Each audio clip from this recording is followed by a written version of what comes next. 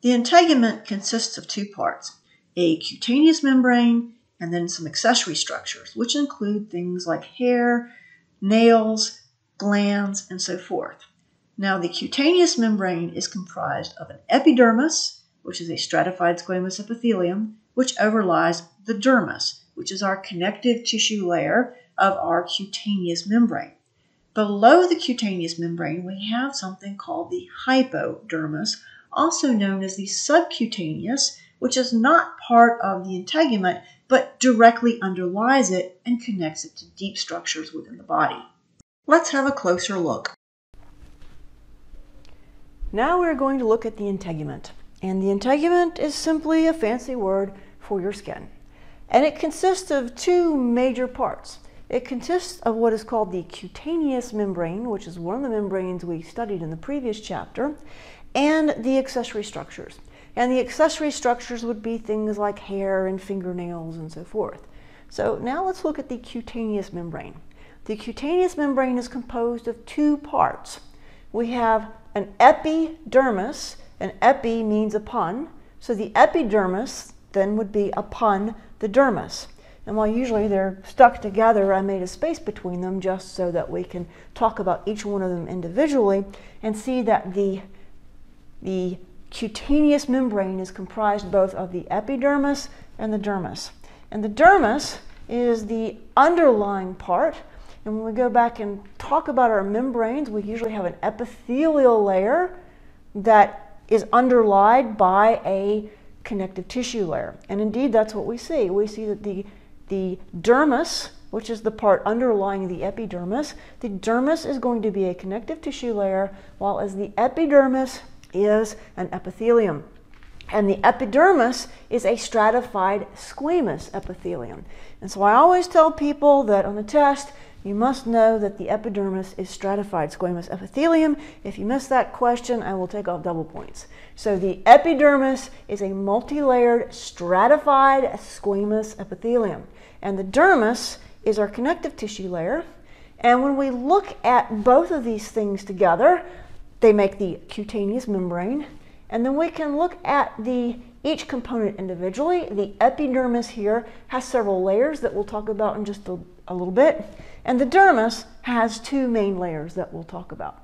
So let's start with the epidermis. That is our stratified squamous epithelium. And as we know, we name our epithelia for the type of cells found on the top. So our flattened cells are found here at the top.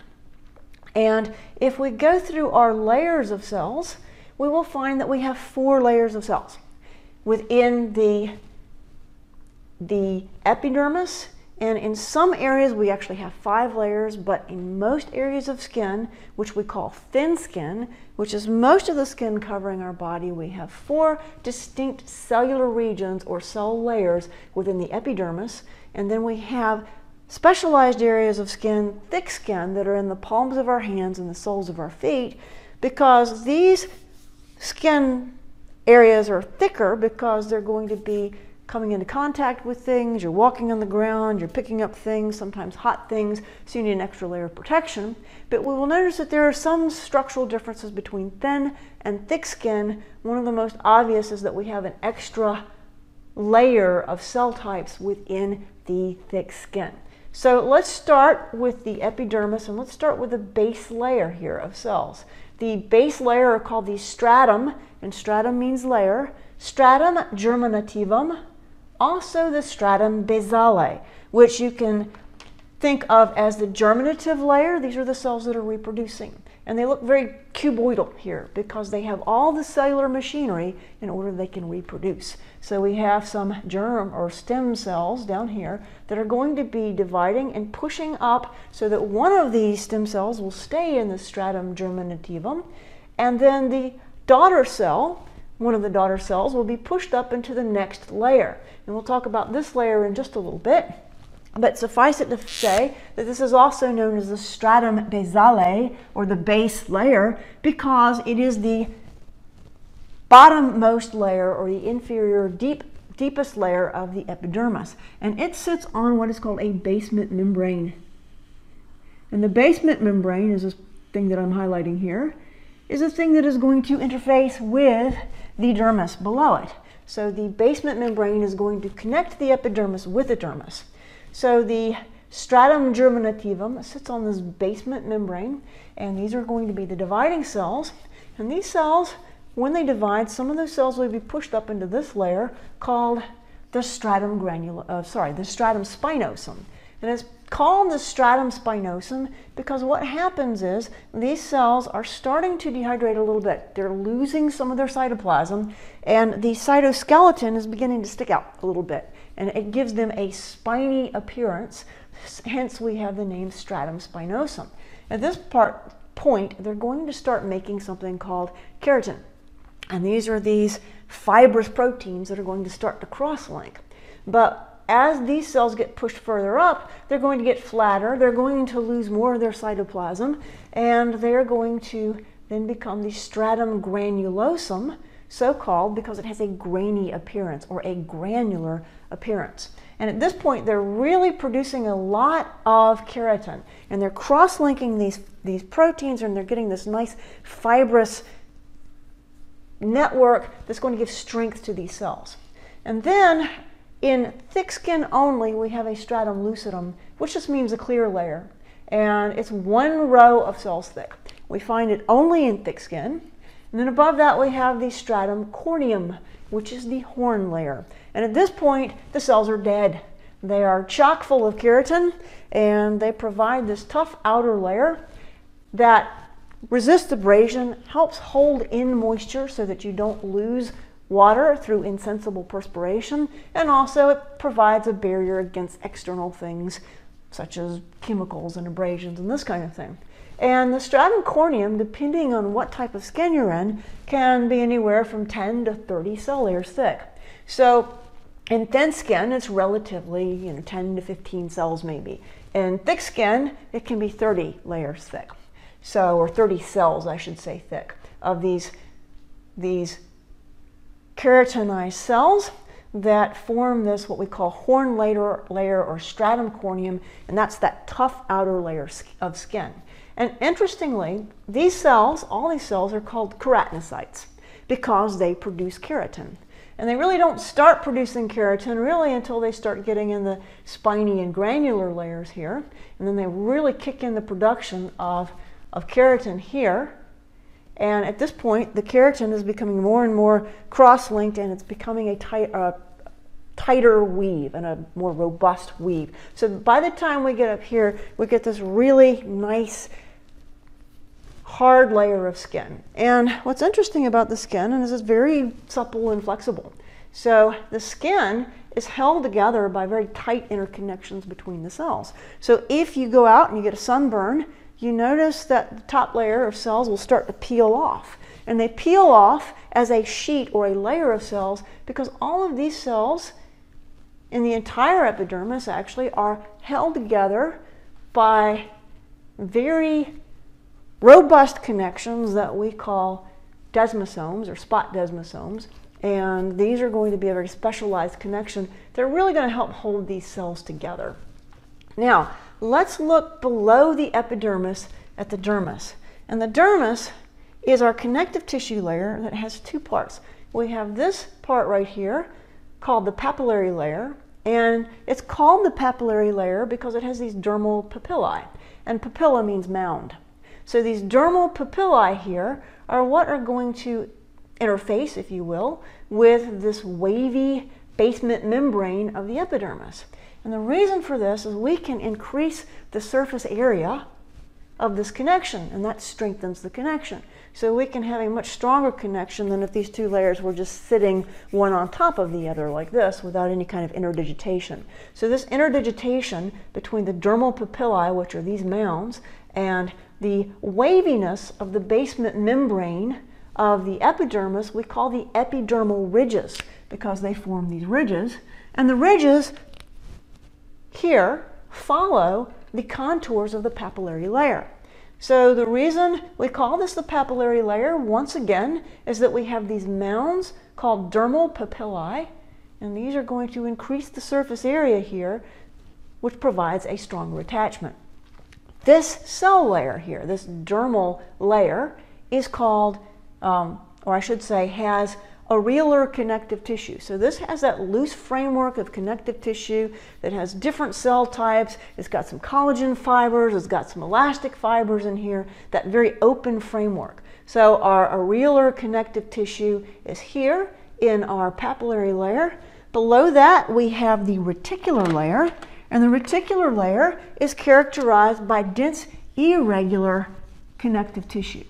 So it's a little bit stronger, and it's going to give us this kind of cross-woven ability to resist tension and torsion in multiple directions, so that when you do this and you pick your skin up, you can actually twist it without causing any damage, because you've got all of these dense, irregularly woven, if you will, proteins, these fibrous proteins in here that are giving this strength.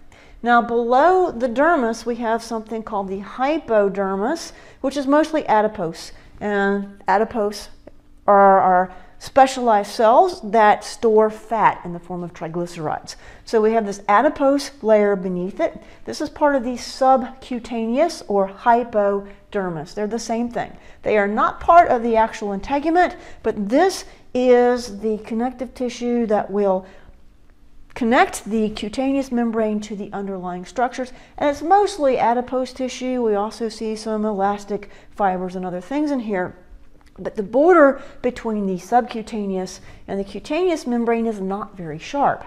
We will find some important things about the border here as we have lots of blood vessels running through it. So we're going to have a plexus, if you will, of blood vessels that sort of run along the border here of the cutaneous membrane and the subcutaneous. And the subcutaneous, you've probably also heard of, if somebody has a subcutaneous injection, they are getting an injection into this area here. And this also gives rise to hypodermic. So if you have a hypodermic needle is used to give a subcutaneous injection.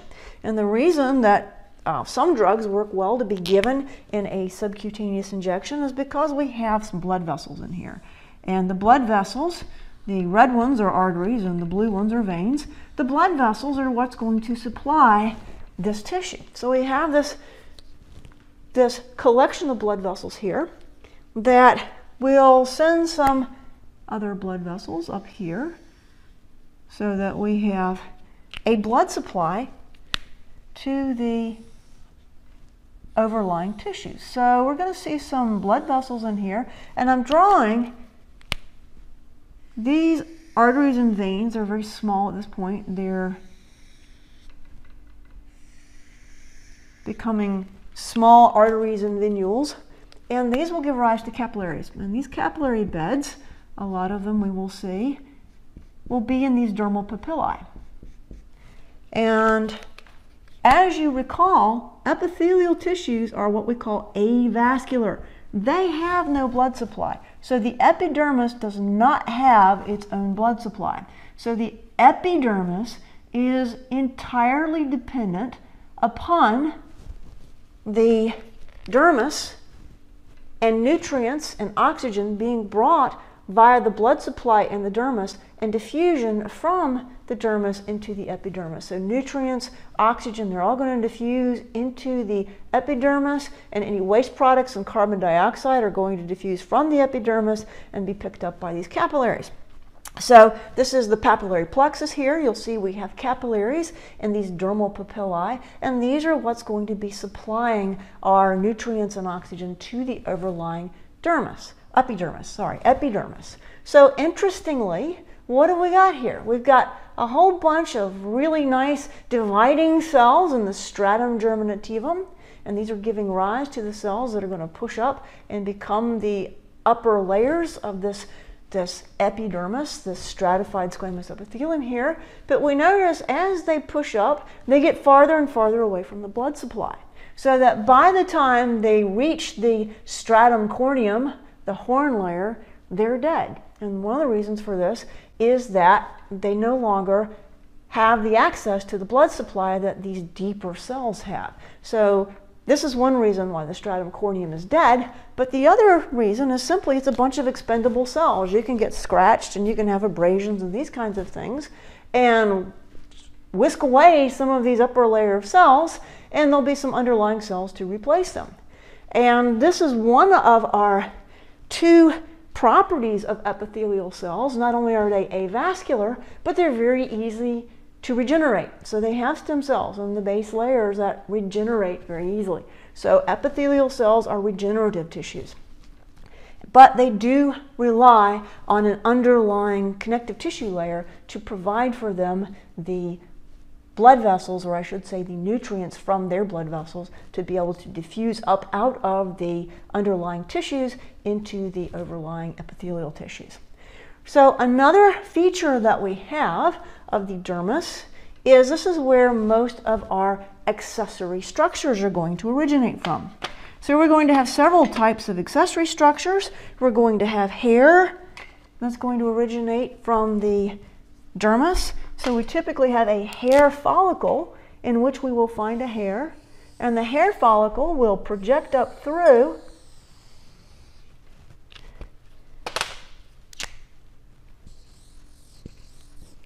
the epidermis. So the hair is one of those things that projects up through the skin, and we have hair all over our bodies with the exception of the soles of our hands, the palms of our feet.